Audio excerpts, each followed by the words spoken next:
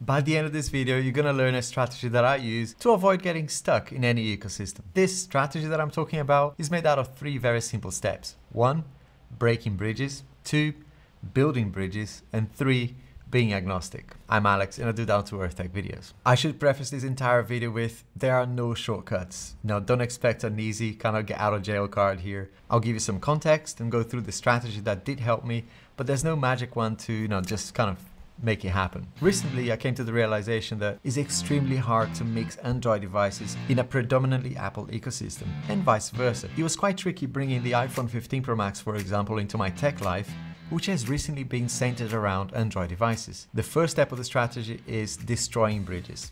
I know, sounds a bit dramatic, right? But it's on purpose. I don't want you to underestimate this. As the title suggests, you're gonna have to be quite ruthless and be prepared to let go of some things and deal with some compromises and trade-offs, but all with the goal to, get something that works for you. One of the challenges that you're gonna have, regardless of the way you're going, is photos and videos. One of the biggest questions I get, to be fair, usually from Apple users, from iPhone users, goes a little bit like this. Okay, Alex, I'd love to try one of these new devices that you're showing here, but realistically, how do I move my photos and videos to Android? Let's start with family photos and stuff that you want to remember for a long time, right? These will be photos and videos that you really care about and you access them quite frequently. For that, the recommendation is Google Photos. It will indeed retain those live photos aspects as well. So if you decide later to go back to Android or back to Apple, those photos won't lose the fact that they were live photos. At least that is a universal thing, which is great, which is not the case for a lot of the things we're going to discuss here. The second option is for work-related projects. These are projects that you may use them for about a year, but then never need it again after 2-3 years. When I say projects, by the way, I really just mean a bunch of videos, photos, and documents, right? And to do that, I use external storage. So I've got lots of M.2 SSDs into hubs, like this one here from Akasis, for about a year whilst I still use them. And for stuff that I want to keep just for backup purposes, this would just live in a cheaper hard drive after a year. I do have some recommendations for that too, which I've been using for nearly 3 years now, and I'll leave all those links down below for you. In summary on this one, you want to, as much as possible, right, stay away from putting all your eggs in one basket. And you want to decouple yourself from services that may lock you in future. Sure, there are benefits of having everything with one single provider, but you could find yourself stuck or facing expensive monthly charges. For me, Google Photos is one basket, right? But it provides a nice balance between flexibility and cost as well. Because once I moved everything out of iCloud into Google Photos, it kind of enabled me to move between any devices and kind of go back to Apple if I want to in future without having to worry about my photos. They will always end up in the same place. It doesn't have to be Apple's ecosystem, by the way. Good morning. This will be true for Android as well, especially if you're feeling like trying a new device, for example, that doesn't gel with your current ecosystem. With music, I think the problem is largely resolved already with services like Spotify, Amazon Prime, right? YouTube Music, and really it's gonna come down to the service that you like the most. If you're a serious music lover though, and you want the, your lossless audio, I'm sure you already have your Tidal, your Deezers. I won't dwell too much on music because those days are gone, right? When we had large iTunes libraries and lots of MP3 files, all those things lying around on our phones and our hard drives. In other words, in those scenarios, you are already kind of destroying those bridges anyway. Other bridges that you can destroy is your email system. And I should follow that advice myself, just look at those emails, right? But your passwords as well. I was actually guilty myself of saving way too many passwords on my browser. And if you're doing that on Safari, for example, you may be inclined to just stay with Apple just because of that alone. Not to mention, it's pretty poor practice, right? Which brings me to today's sponsors, NordPass. I'm sure like me, you've got many devices and probably a mixed ecosystem as well with dozens of usernames and passwords, right? Stored in browsers, different tablets, and all sorts of different devices too. I work in the tech industry and I'm constantly reminded pretty much on a daily basis of the dangers of the internet. These cybersecurity risks, they don't take a break. The bad guys, and a lot of them are just bots, are constantly trying to hack into our systems. All it takes is one account to be compromised, right, for it to be a massive problem. NordPass does all the groundwork for us, scanning the web for data leaks and alerting us if our accounts have been compromised. And what I love about NordPass is how easy they make this for us, Over here on the app itself, you can clearly see where you have potentially compromised passwords. It's so good to be reminded where a password may be too old, not complex enough, or perhaps already used too many times. And here's the thing, it doesn't matter how careful I am with my passwords, I can't personally protect my family accounts as well. I have a young child who's starting to have emails now and access online accounts, school systems, and having something within the same subscription for me that protects his accounts and my wife's accounts as well is just great. And having something like NordPass that helps me automatically sync across all my devices is just awesome. I can store all my passwords in one safe place, and given how many times I use this to access different accounts on a daily basis, right? It's just great not having to remember any of my passwords anymore. I really encourage you to take a look at their offerings because I was surprised myself at how much they offer now. So many features now for the price. Fantastic value. Just head over to nordpass.com/AlexGearandTech to get access to NordPass' best offer right now. And the best thing for you is that there's no risk. There's a 30-day money-back guarantee. And if you're watching this from a TV right now, just pause this video and scan the QR code here. And thanks so much NordPass for sponsoring this video and making this video possible. True story, a good friend of mine last week had a huge scare and nearly got scammed. He caught it early, and one of the things that actually helped him was having a good handle on his passwords and multi-factor authentication. So yeah, always good to stay vigilant, and a password manager like NordPass is really helpful too. Okay, so we destroyed bridges, we protected ourselves. Next step is to start building bridges. And the first one that I wanted to tackle in this section is messaging. Yes, the good old blue bubbles versus green bubbles, which is predominantly an American issue, right? My American friends over there, it's your fault. In all seriousness though, the iPhone is the only device that has a different default messaging app to everybody else, of course. Since around 2011, iMessage became super popular, has lots of cool features now, has encryption,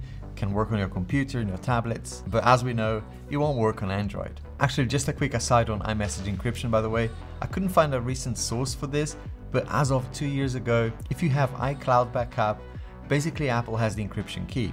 So technically, if this is still true, they could read your messages. But I need to find out more about this, do a bit more research, and if you have more up-to-date information on this one, do let me know so I can link it in this video. From an experience perspective, Apple will make you look really bad, right, with those green bubbles if you're an Android user in a group message with lots of iPhone users. Yeah, the experience is gonna suck for you. But I want to throw a question to you really, and a bit of a challenge as well, mostly to the youngsters out there and my viewers in America. Do you think that iMessage should work on Android phones? Let me know. The other thing that I was kind of hoping would happen is for legislation to get involved, right, and help us here. As much as I don't agree with everything that the European Union do, they did get us USB-C on the iPhone. But Apple is not the only one playing this silly game, right? Google has RCS, and that has the potential to be even more popular in terms of how many users globally use it. In theory, I found some web results. I can show them if you ask. Be quiet. In theory, Dude, shut up. No. In theory, Apple could support RCS right in the future, even if it doesn't have all the bells and whistles. Because it's RCS, it would still support some of the useful stuff that we care about, like message encryption and read receipts, for example. Whilst we wait for that nirvana, we can start using more messaging apps. And this is the part of this strategy where building bridges between ecosystems comes in. Outside of America, WhatsApp and Telegram are really popular. I mean, it's growing all the time. Over here in the UK, I personally have maybe 10% of my messages coming through the default app, like iMessage or even Messages on Android. It's really rare to use them. I use WhatsApp and Telegram way more than those messaging apps, and I'm probably not even the best example out there. There are lots of people I know that only use those apps. My school parents groups, WhatsApp, YouTube creators group, Telegram and WhatsApp, my consulting business group chat, WhatsApp, and all the contacts within those groups, they don't text me via iMessage or Messages. Most of them, 99% I would say, is via WhatsApp or Telegram. Okay, so for messaging we can get around it, but what about FaceTime? I'm sure you probably knew this already, right? But Apple has introduced this ability to send an Android user a link to join you via FaceTime. So if you were thinking about getting an Android phone and FaceTime itself was a blocker for you, maybe this will help you change your mind a little bit. But I gotta be honest, it's still a workaround, right? It's not really a nice solution. It's better than nothing, but it's just like receiving a Zoom invite. Now, we talked about sharing things between friends and family and communicating between them, but what about sharing things between your devices? In my last video about this, about a year ago, I said that there was nothing that came close to AirDrop. That has changed. I wanna stay the whole night. I wanna lay with you till the sun's up. I wanna let you inside. Oh, heaven knows I've tried. I wish that I can let you know. I've been using something called AirDrop recently, and it's a bit of an obscure little app, you know, it's not really on the App Store, but basically lets an Android device see a MacBook or the iPhone as if it was any other Android nearby share device. It's awesome and just as fast as nearby share or AirDrop. I mean, there's a couple of extra clicks that you've got to do, but you know, whereas AirDrop and Nearby Share just sends it. With AirDrop, you have to accept the transfer in the notification tray. Not a major deal, but if you rely a lot on AirDrop or Nearby Share, Quick Share, several times a day, I still think using them natively is still going to be better. But I've been really happy with AirDrop because, like I said, it's only 2 extra clicks really to get what I want, and that's reasonable to me. But let me level with you. Having to do this at all is really annoying actually, right? Let's have a bit of a rant here, or an intellectual discussion, right? Wouldn't it be awesome to have a universal standard for wireless transfers? I'm probably dreaming here, but hear me out. I'm not saying companies should not have an ecosystem, but I think for essential activities like messaging and transferring things between our own devices at home should be universal. We as consumers should be able to buy a device that we want, that suits us best, and that should be able to work with other devices regardless of the brands. Why can't you have an iPhone and a Windows machine and be able to easily send files between them? Equally, you know, why can't you have a MacBook and an Android phone without having to go through third-party apps like AirDrop, you know, to get things transferred? That would really help us create an even stronger bridge between those ecosystems, but I can dream, right? Okay, so we destroyed bridges, we built some bridges, and now before we start talking about the third strategy, which is being agnostic, there is one thing which I'm pretty sure is at the back of your mind as well, which is the music and call handoff between devices. You may hear this from both Android and Apple users on how nice the ecosystem works for them, you know, and how handing things off between devices like music and phone calls works perfectly. An example that's close to me is the handoff between the iPhone and the HomePod, or AirPods and MacBook or iPad. This really isn't as smooth as people portray it, you know? It is really not intelligent either. It feels quite random, especially if you're working on a Mac and you're trying to use the iPhone or an iPad at the same time as listening to music. Yeah, you will randomly start picking up the audio on the iPad and then start playing through the headphones. All of a sudden, you know, if you kind of move things around, the MacBook speakers start going and you're like, I was working on it. It still drives me nuts. It's just so random what it does. It doesn't matter what I press on the MacBook Pro. If I'm watching something on the iPad or on the iPhone, the sound just gets really messed up. The only way around for me sometimes is to turn off Bluetooth on the iPad.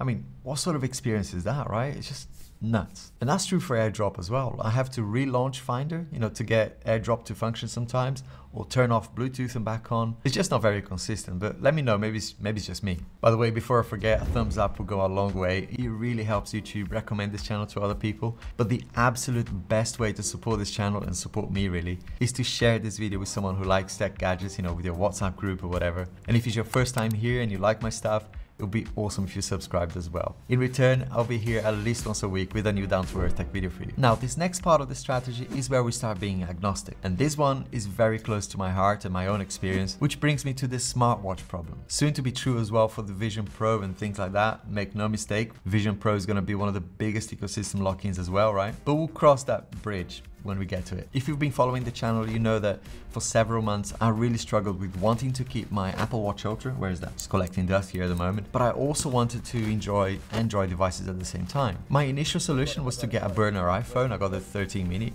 Well, let me rephrase that. I could have gotten a burner iPhone, but I ended up overspending and getting the 13 mini. Let's ignore that for a moment because the fact still remains, right? The sole purpose of the 13 mini was to sync up my Apple Watch Ultra and sort of keep my Apple ecosystem going, which it did do really well. But if I'm true to myself, I know that I could have achieved that with an iPhone 11 or even older. So clearly not the cheapest solution, but it was entirely possible. You know, if you really want to wear an Apple Watch and keep your Android phone, a burner iPhone is not out of the question. I don't think it should be ignored. Another solution is to use another Apple device that you may already have, like a Mac Mini or a MacBook Pro or something like that, and use that as a relay messaging server for your notifications and stuff. I'll link you up to a video about that, but the iPhone burner solution for me was the best sort of cost benefit. Now, if you don't want to have a burner, then the solution really is to look elsewhere. This is where we really could be agnostic, right? And it's actually what I ended up doing in the end and still doing today. And hey, this is not a like-for-like replacement, but I will share my experience here and hope that helps you. I loved the Apple Watch Ultra. I really think it was one of the best Apple products released in recent years, really. But for me, for my personal use, the benefits I was getting on the Android phones just outweighed the benefits of keeping an iPhone just for the sake of syncing with the Apple Watch, which is where the Garmin came in.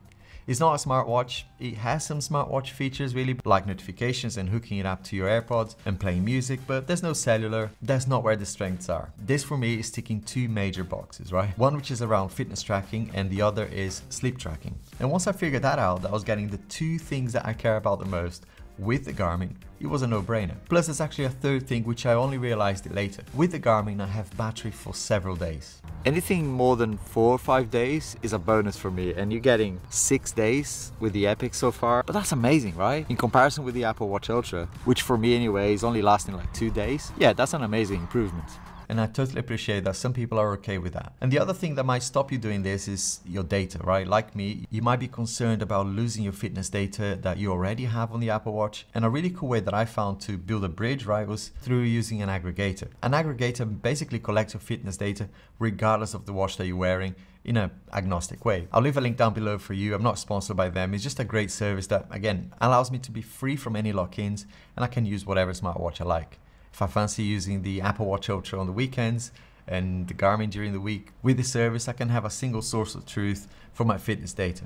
Bosh. I'm kind of fed up with this angle. Let's go sit down over here. It's better. With all of that said, and let's assume that you follow this strategy to a T, or maybe not exactly, but you adapt it to your own style, you might still end up with a big question mark, which is, Alex, I don't care about any of this stuff. You know, when it comes to my main devices, I care about the cameras, I care about the display and the battery life. Well, I've got good news for you. The reality of displays, cameras and batteries in any of these flagship devices that I review here, and I even include the latest, the Pixel 8 Pro in here as well, and the foldables too, right, the Fold 5. The reality is that they are all very close when it comes to how they perform in camera, battery and display. So if those things are really important to you, I'd say they're much less of a showstopper now than they used to be. In other words, I think you'd be safe with any flagship device these days. Now there is one differentiator which at the moment it's not gonna suit your setup if it's centered around the iPhone, and that one thing is multitasking. I won't cover that here as I talk to death about this in my recent reviews, but if you're someone who really cares about getting work done on your smartphone and you want to have multi-window and be able to use stylus natively, then of course your options are going to be limited towards Android devices. But to recap then, first, destroy the bridges. Be mindful of the services that you lock yourself in, right? Break away from them as much as possible. Using Google Photos is a good example of, not locking into Apple or Samsung services. That's going to be a great first step, even though that in itself is moving a lot of your eggs into Google, right? It's a single basket, but it's the most flexible, I think, because you can take that with you regardless of the device that you go with in future. Use an external storage as well to back up large files and media, before uploading them to Google Photos, and being very strict on, what you back up to the cloud. Because if you notice, that's where everyone's going. Everyone wants you to sign up to a cloud service. Then do things to build bridges between ecosystems, create the connection between Android and Apple. Consider using a burner iPhone if you have to, right? If you want to use an Apple Watch with an Android phone, and be agnostic. Consider using things from brands that will work with any ecosystem. Garmin is a good example, Smart Rings is another, Amazon might be an example in future, and hey, ultimately, there's plenty I wish could be better today, and I'm constantly learning. So if you found better ways to stay away from an ecosystem lock-in, let me know what you do so I can include that in my next videos. When it comes to the challenges of switching ecosystem, I shared loads in this playlist over here, and YouTube thinks you're gonna like this video over here too. Hope to see you there. Bye.